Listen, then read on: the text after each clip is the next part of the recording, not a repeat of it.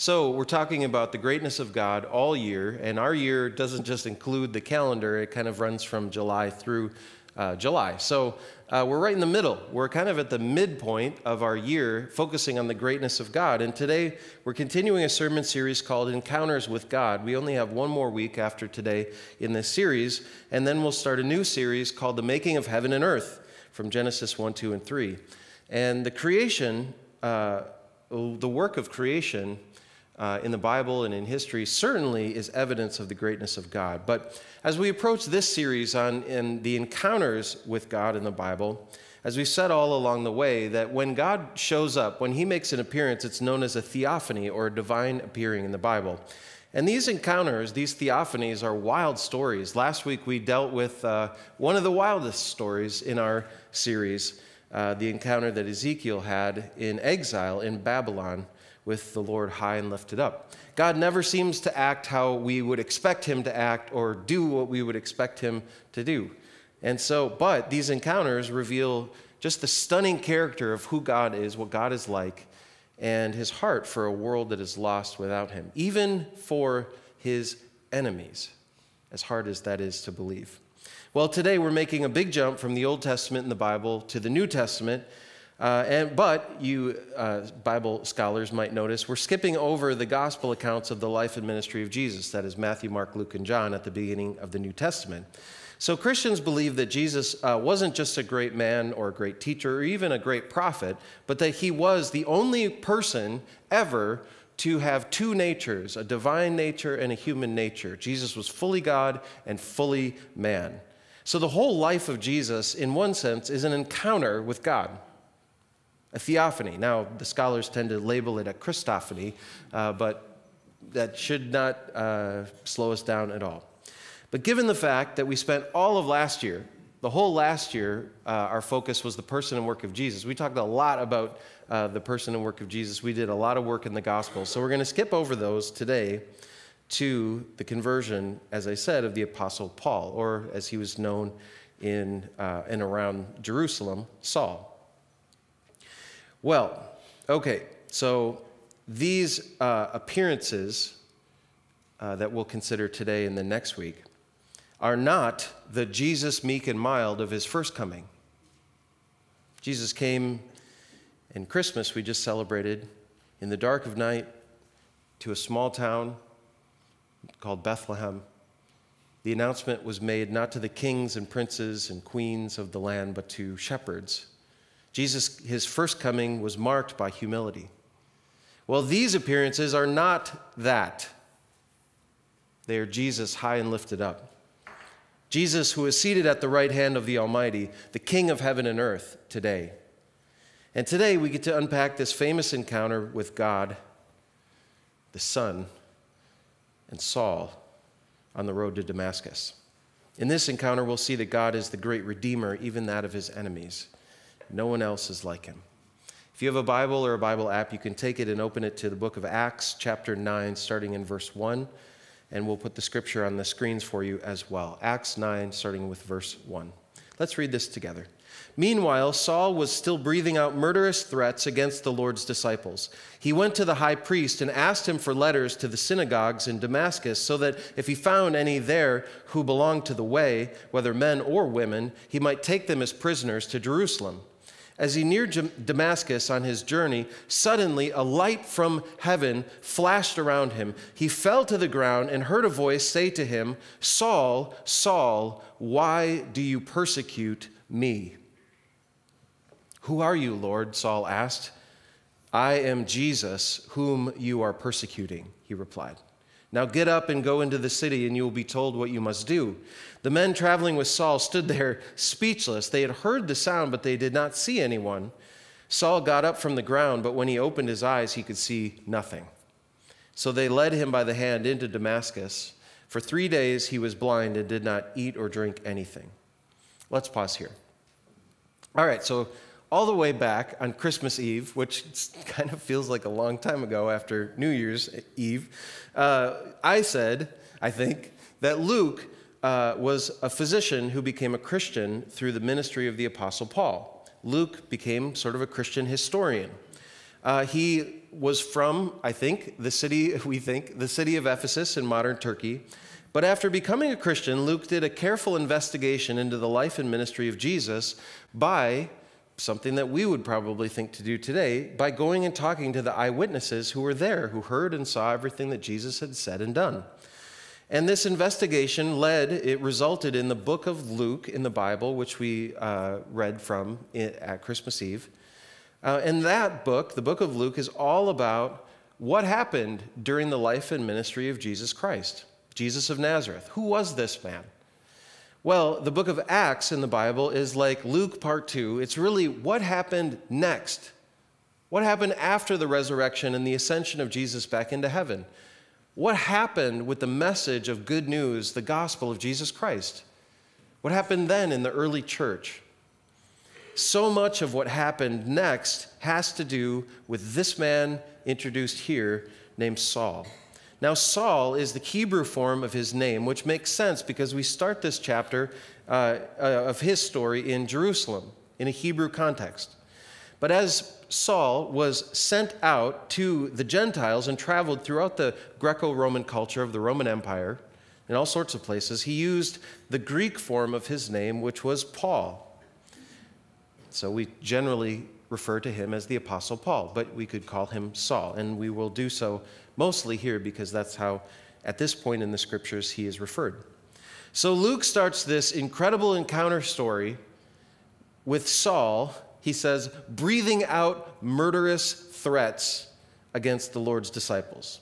That is, against Christians, against the church of Jesus Christ. And these murderous threats weren't hollow threats. Back in chapter 8 of the book of Acts, Luke writes that Saul had approved of the public killing of Stephen, who was an early deacon in the church of Jerusalem, and who was the first Christian martyr, first of many. Well, after Stephen's death, as this zealous young religious leader, Saul launched himself into a widespread persecution of the Christian church. And Luke says Saul began to destroy the church. Going from house to house, he dragged off both men and women, all inclusive in his persecution, and he put them into prison. Later in Acts, Paul described his mindset during this time, and I think this is psychologically interesting. He said, I too was convinced that I ought to do all that was possible to oppose the name of Jesus of Nazareth. Notice he didn't say Jesus Christ. For Christ would refer to Jesus being Israel's chosen Messiah. Well, Paul rejected that belief. And Paul says, that is just what I did in Jerusalem.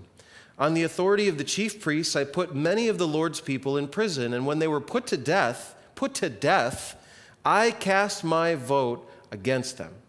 Many a time I went from one synagogue to another to have them punished, and I tried to force them to blaspheme. I was so obsessed, this is Paul in his own words, I was so obsessed with persecuting them, Christians, that I even hunted them down in foreign cities.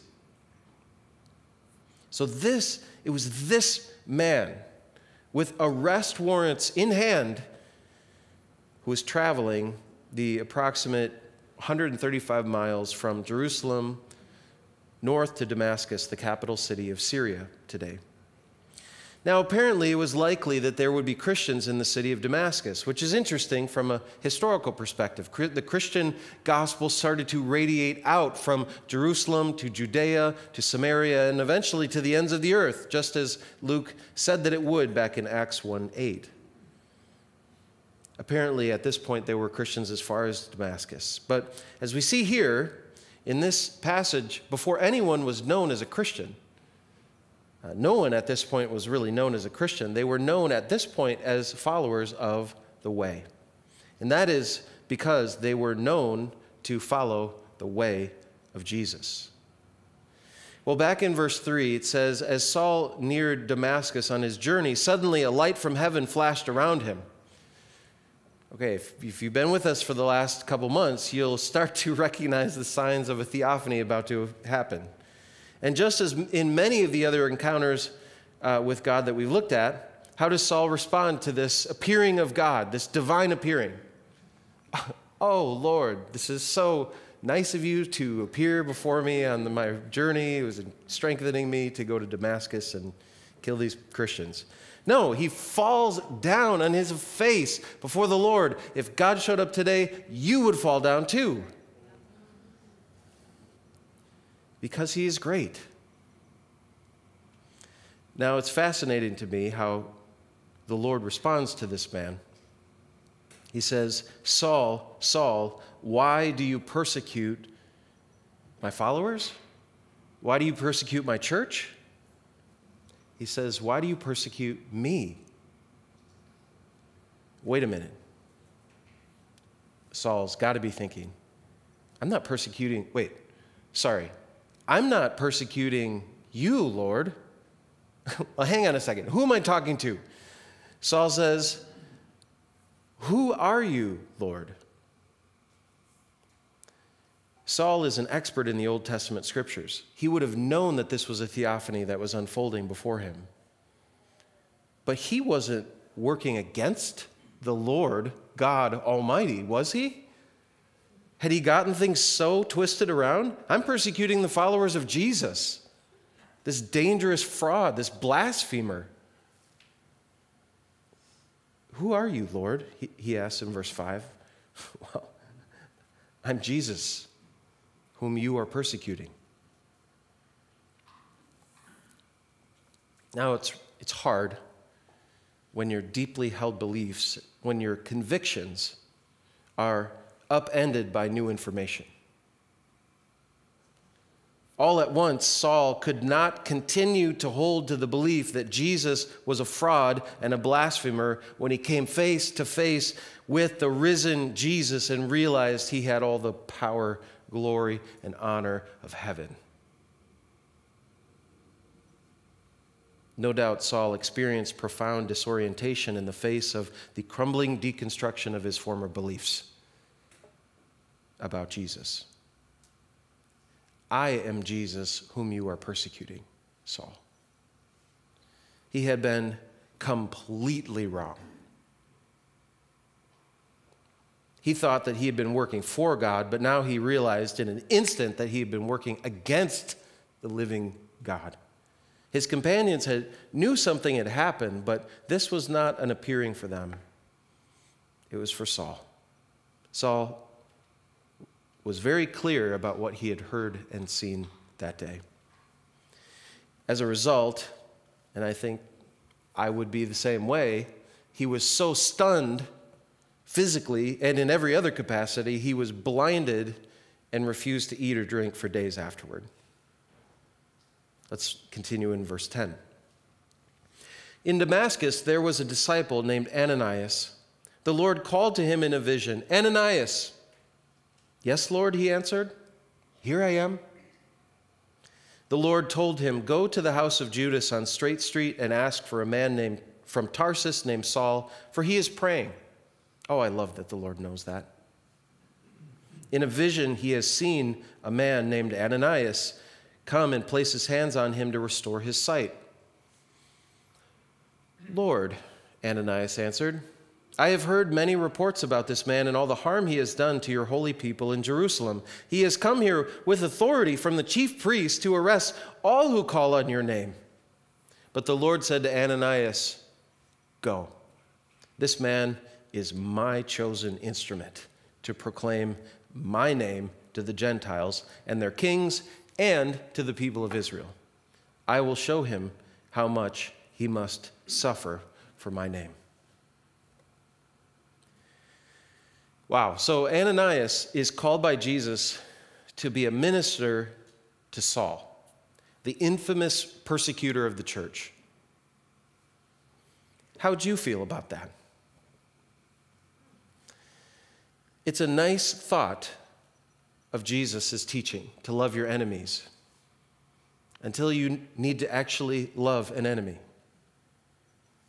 Ananias is understandably confused. Who do you want me to go to? Lord, to Saul of Tarsus? We've all heard about him. Lord, don't you know who he is? He's your enemy. And he has authority, he has power from none other than the high priest and the Jewish ruling council of Jerusalem. But Jesus says, oh, enemy? No, not anymore.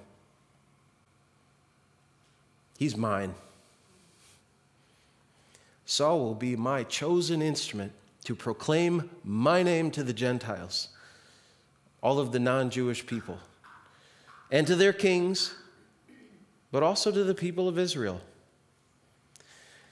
Now, this statement is astonishing to me on multiple levels. Just think of all that this interaction reveals about who God is and what God is like. In this story, it's clear, it's obvious that the risen Jesus, high and lifted up, is the high King of heaven, as we sang this morning. But he, and all that he is, and all of that reveals, also knows who Saul and Ananias are. Jesus knows where they've come from. Saul from Tarsus. Jesus knows them by name. Ananias, I told Saul that a man named Ananias was going to come, so it's either you or somebody named Ananias. Jesus even knows if they intended to harm him, and he knows how to turn their intention of harm to good. But if this is true then, if this was true then, is it not true today? Does Jesus not know who you are? Does he not know where you've been or what he has planned for you? Does he not know how to take our evil and turn it out for our good? Now, this is incredible, unbelievable. Jesus never lost an ounce of his kingly authority or his reign or rule in the kingdom of God or his ability to execute his plans perfectly, even during the persecution of his people. Why? Because yet again, we realize he's not far off and removed from our world. He didn't wind up the clock and let it run. He is near. He is here. He is involved. He knows you by name. Now, of course, this is nothing new. If you've ever read any part of the Bible, this is very consistent from start to finish. But it is shocking to realize that this is the claim of the Scriptures. However, it's not all rainbows and light in this theophany for Saul. In verse 16, what did Jesus say? This is a scary sentence. I will show him, Ananias, how much he must suffer for my name. So Saul was an enemy of God, but now he was a child of God.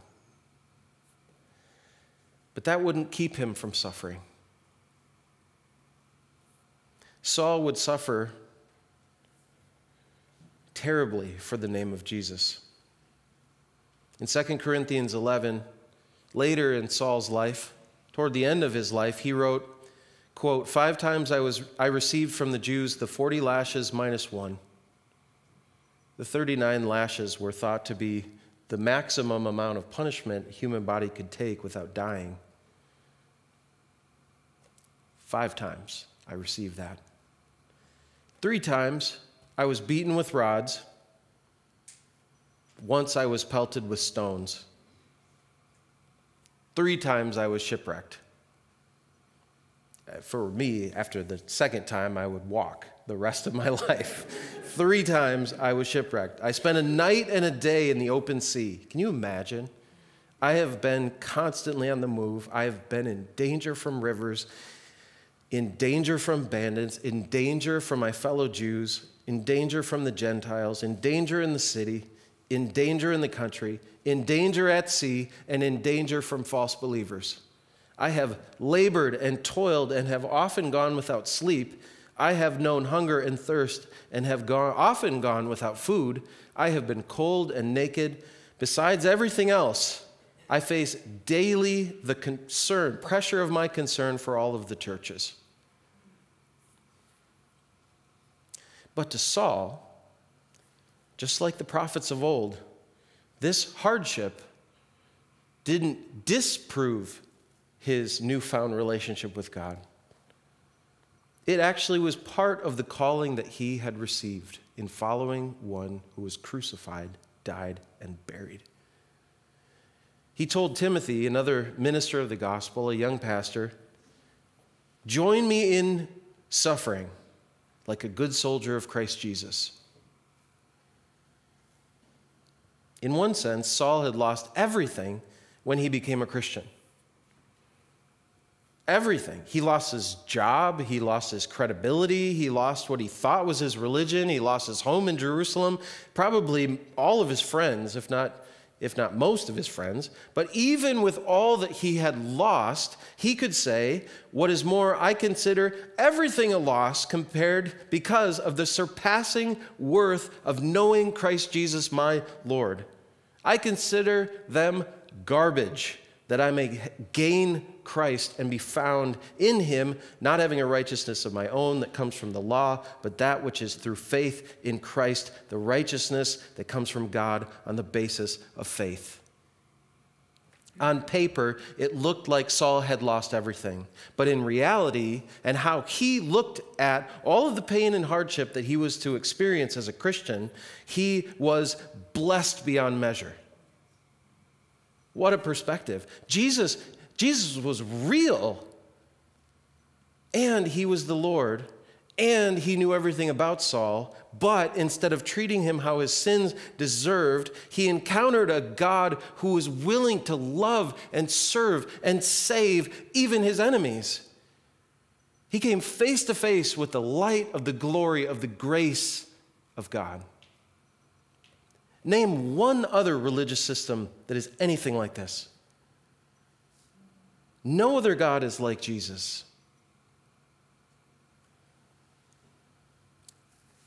What happened next? Verse 17. Then Ananias went to the house and entered it.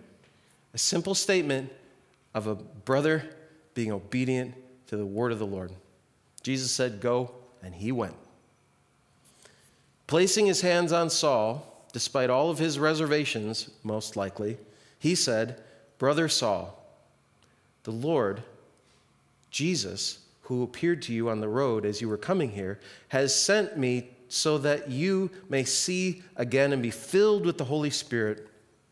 Immediately, something like scales fell from Saul's eyes, and he could see again. He got up and was baptized, and after taking some food, he regained his strength. Saul spent several days with the disciples in Damascus.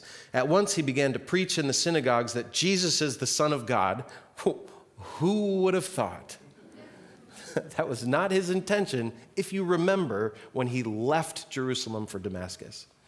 At once he began to preach that Jesus is the Son of God. All those who heard him were astonished and asked, "Isn't he the man who raised havoc in Jerusalem among those who call on his name? And hasn't he come here to take them as prisoners to the chief priests?" Yet Saul grew more and more powerful and baffled the Jews living in Damascus by proving that Jesus is the Messiah. No longer Jesus of Nazareth, Jesus Christ. What a turnaround. What a dramatic reversal. The enemy of Christ becomes the mighty apostle to the Gentiles for Christ. The one who hated Christians and was notorious for their persecution becomes a Christian and gives his life to help other people follow Jesus. It really is hard to explain Saul's testimony here any other way unless the gospel is true. But if Jesus really appeared to Saul, if he really had an encounter with God on the road to Damascus, if God revealed himself to be Jesus, then this reversal, this dramatic reversal, Saul's conversion to Christianity, is very rational. It makes complete sense. This is what God can do. But actually, really, this is what God has always done. The story of salvation, going back to the beginning of the Bible, doesn't start with us.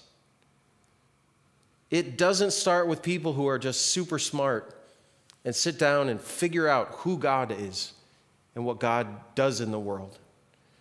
It doesn't start with people who are deeply hungry to know God and seek him out and find him. It actually starts, the story of salvation actually starts with a God who, for some reason, loves people, but surprisingly, not just the people that love him back. It starts with a God who actually loves even his enemies, like Saul, and is willing to move heaven and earth to pursue them in order to rescue them. Well, in this way, the Apostle Paul's experience on the road to Damascus is just the perfect picture of the spiritual journey of every single man, woman, and child in Christ. It's a story of a dramatic reversal and a story of spiritual revelation in Jesus and of the mighty grace of God to save sinners, even sinners breathing out murderous threats against the people of Jesus. This is our story in Christ, too. Now, maybe the circumstances of your conversion didn't quite have the same sound and light show that Saul's had in this passage in Acts, but it's really the same thing. While we were yet sinners, we're told that Christ lived for us and died for us and rose again for us. While we were yet sinners, Christ reigns and rules over us, even today. The Lord, the compassionate and gracious God, slow to anger, abounding in love and faithfulness, maintaining love to thousands and forgiving wickedness, rebellion, and sin. Saul knew that verse. I guarantee it. He probably had most of the book of Exodus memorized as a Pharisee. He had heard of the Lord, but now he had seen him, as Job said. Well, my final observation from this encounter with God is this. The impact of Ananias on Paul's life is proof that it doesn't matter how smart you are. It does not matter what your spiritual resume looks like. If you too had a conversion experience with the risen Jesus on the road to Damascus, it doesn't matter how impressive your experience of the power or the presence of God has been. Everyone, everywhere, throughout all time, needs the ministry of other brothers and sisters in the church. Jesus could have healed Paul immediately. He did have experience healing the blind. But he said, you need your brother. You need him and others as you learn the way of Jesus. There are no orphans in the family of God. There ought not be any lone wolves either. Even the mighty Apostle Paul needed Ananias to pray for him. And what? To heal him, to instruct him, to baptize him, to vouch for him among other rightly skeptical believers in the church. If you believe that being a Christian means it's just you and Jesus, you will miss out on so much spiritual power and blessings and transformation, besides, of course, the actual commands of Christ. It is impossible to be obedient to the commands of Christ by yourself. So, you need the church, but the church needs you. It's how this works. Well, today, consider this. Jesus knows you. He knows your name. He knows everything that you've been through, but he will not treat you as your sins deserve. You, like Paul, might suffer greatly. We might suffer greatly. But when we understand who Jesus is, like Paul, you and I can count it all joy. To be found in him and to be counted among his people. This is who God is. This is what God does even today. Let us pray. Lord Jesus, sometimes we foolishly forget that you are high and lifted up today, no longer meek and mild, although you are gentle with us. No longer come with humility, but one day, Lord, we look forward to the time when you will return in glory. Thank you for the story of our brother Saul, a murderer, a blasphemer, an idolater, turned Son of God by your grace through faith in Jesus. What a story. But it's our story as well. We thank you, we love you, and we pray all this in Jesus' name. Amen.